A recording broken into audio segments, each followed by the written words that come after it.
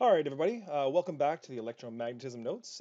Today's section is on something called electromagnetic induction, which basically comes from discoveries by Michael Faraday and Joseph Henry, who posed the question, if moving charges through a wire can generate a magnetic field, can we then use a magnetic field to generate a current? And it turns out that we can through this process called electromagnetic induction. And electromagnetic induction is basically the generation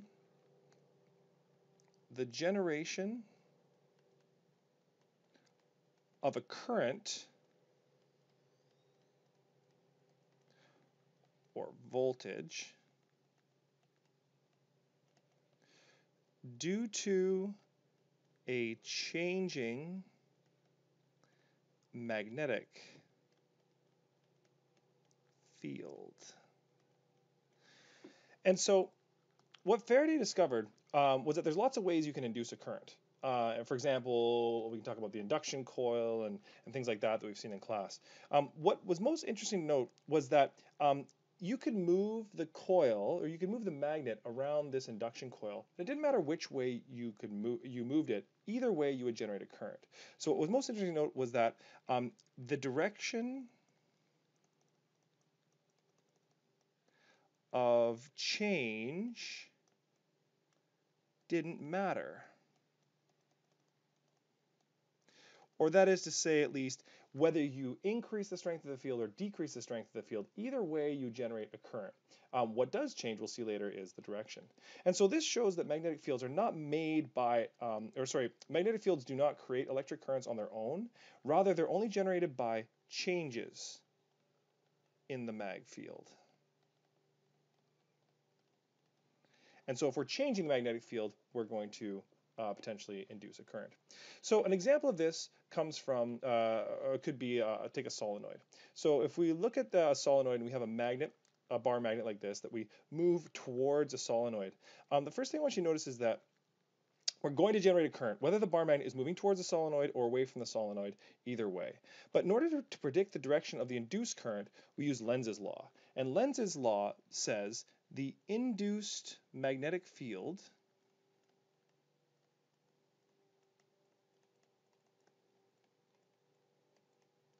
opposes motion. And by motion, we really mean a change in the magnetic field.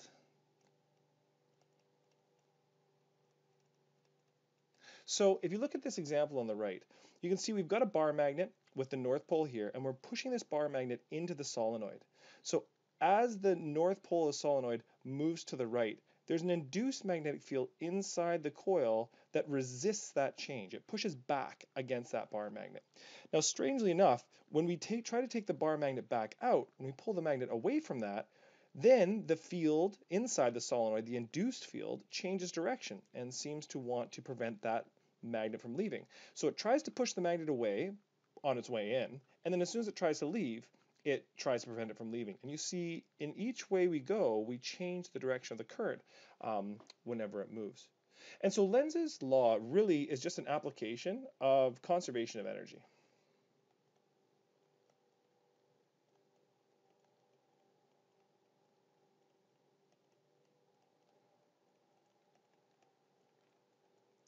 And so if you think about it, whenever you move this magnet, you're creating or you're generating a current. Well, that current represents electrical energy, and that energy has to come from somewhere. In this case, it comes from the mechanical energy, the kinetic energy, if you will, of that bar magnet moving back and forth. You have to physically apply a force to that magnet in order to push it through and generate that current. Now, the direction of the current through the coil you can find using our second right-hand rule. And you remember the second right-hand rule, that was the one that applied to solenoids. And so with the second right-hand rule, if you point your thumb in the direction of the north pole of the magnet, then your fingers wrap around in the direction of current flow. And so we can use this to determine the direction of the current through a solenoid. So, as we said, electric current is generated by a changing magnetic field. But when we talk about magnetic field, to get a kind of a clearer picture, we really actually need to talk about something called magnetic flux, which of course is related to field but a little bit different. And magnetic flux really refers to the density of magnetic field lines.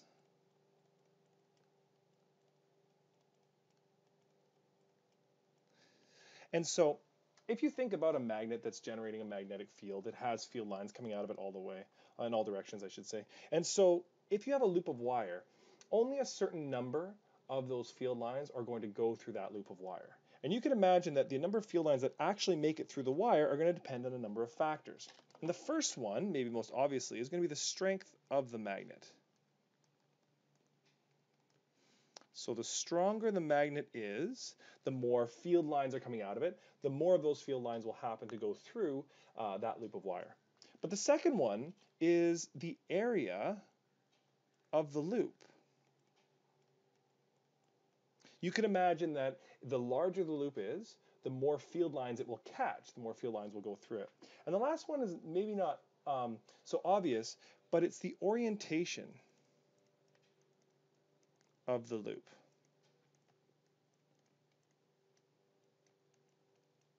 To the field. And so by that I mean, if you had a loop of wire and a magnet pointing towards it, if you were to rotate the loop of wire, there would be certain times when lots of field lines would go through the loop and other times when that would essentially drop to zero. And so magnetic flux is really at a maximum when the loop is perpendicular to the field, and it's at a minimum when the loop is parallel, when it catches as few of those field lines as possible. So there's a few formulas we need to know in order to actually calculate the amount of voltage produced or EMF produced. And the first is the formula for magnetic flux. Now the symbol for flux is the Greek letter phi, and phi is equal to B times A times the cosine of theta, where phi is our magnetic flux, or the amount of field lines that go through the loop. B is the magnetic field strength. A is our cross-sectional area measured in meters squared. And theta, again, is the orientation. Now you'll note the units for flux are Tesla meters squared, or simply called Webers. Now to calculate the amount of EMF that's generated, we can use something that's called Faraday's law. And so the amount of EMF generated by a changing field is equal to negative N times delta phi over T, where of course E is our EMF, N is the number of loops, delta phi is our change in flux as noted, and then little t here of course is time.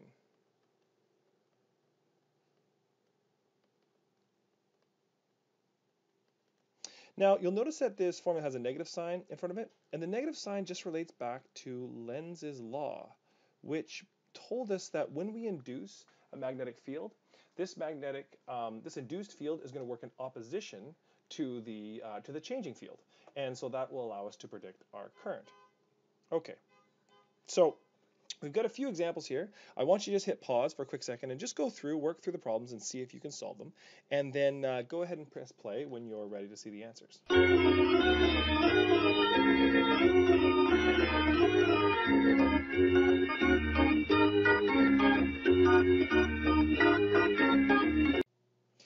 Okay, so I'm going to assume that you definitely paused the video and now you're ready to see the answers. So in this first example, we've got a square loop sitting in a field, and the sides of the loop are 2.1 centimeters or 0.021 meters across.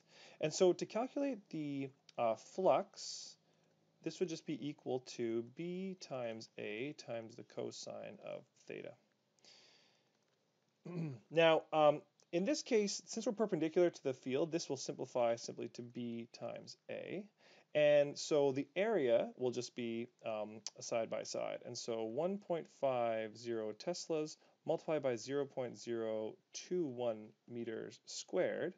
And this works out to be approximately 0.00066 Webers. Okay. Now, our next example, we've got a circular coil, and it has a diameter of 1.8 meters, which means the radius would be equal to 0.90 meters. And so to find the EMF that's generated, we know that EMF is equal to negative N delta phi over T. Now, I just want to remind you that we know that phi is equal to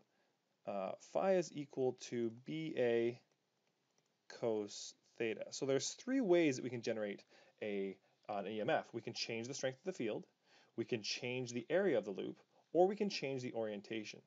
Now in this case, we're starting off with a field that's 0.25 Teslas, and then that's being reduced to 0.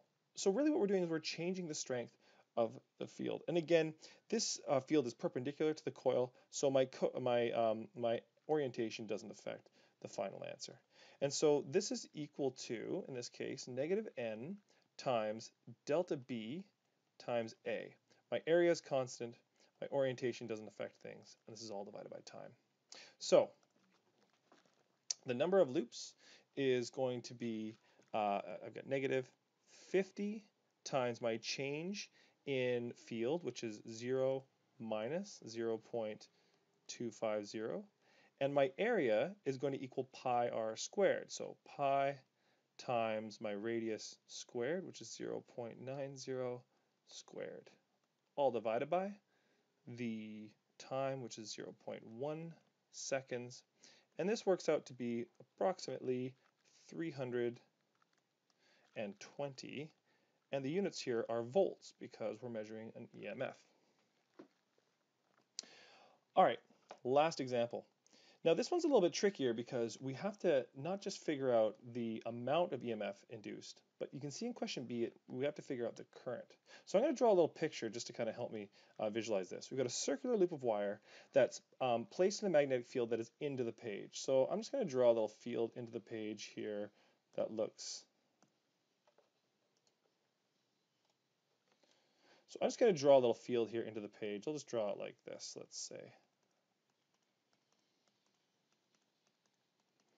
And I've got my loop that's sitting in there, kind of like that.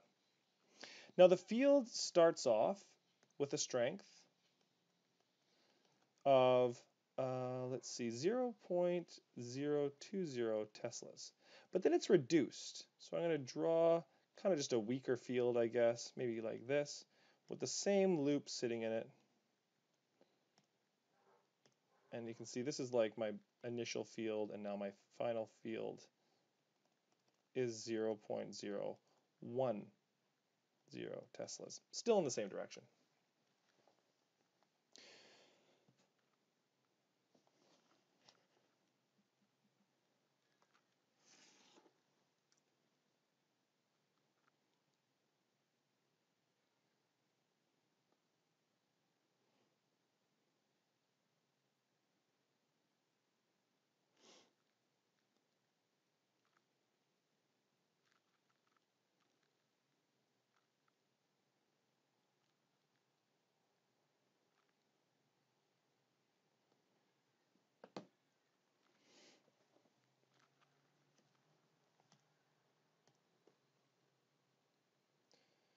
Okay, and a reminder, the radius of this loop here is 2.5 centimeters.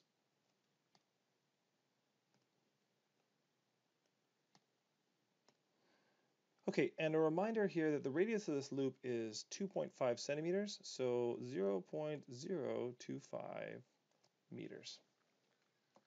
Okay, so to calculate my EMF is going to equal negative N delta phi over T. And in this case, it just says a singular circle or a circular loop of wire. So I have to assume it's just a singular loop. And so this is going to equal negative N times, again, a change in field times area divided by time. And so the EMF is going to equal negative 1 loop multiplied by B final minus B initial times the area, which in this case is pi r squared, all divided by the time. And this final answer ends up being right around 2.0 times 10 to the negative 4 volts. You can see not very much because a single loop on its own is not going to generate much voltage. So what you'll notice is that in the end, this negative sign ended up sort of coming out in the wash and not really affecting things. And there is one way to use that in order to predict the direction of our current, which we could use for this second one here. And maybe we'll take a look at that in class. But for now, I just want you to think about what happened in this case. We had a field that was going into the page, fairly strong, and it was reduced so that it was still into the page but not as strong. And so overall, the reduction of this field meant that our change in field, or overall change in field, was out of the page, or in this case, negative. Since the changing field is going to, the induced magnetic field is going to resist that change, then we know that it is going to work such that it goes into the page. And so if you point your thumb into the page, you'll see your hands curl around the loop in a clockwise fashion. And so overall we know that our current is clockwise. So the direction of current flow would be clockwise. All right, that's it for this lesson. Now I'm sure there's probably a few questions, in particular if you look at the direction of the current flow, how to figure that out. That's definitely a trickier concept. So that's something we'll revisit in class and get lots of practice with then. All right, you're all done.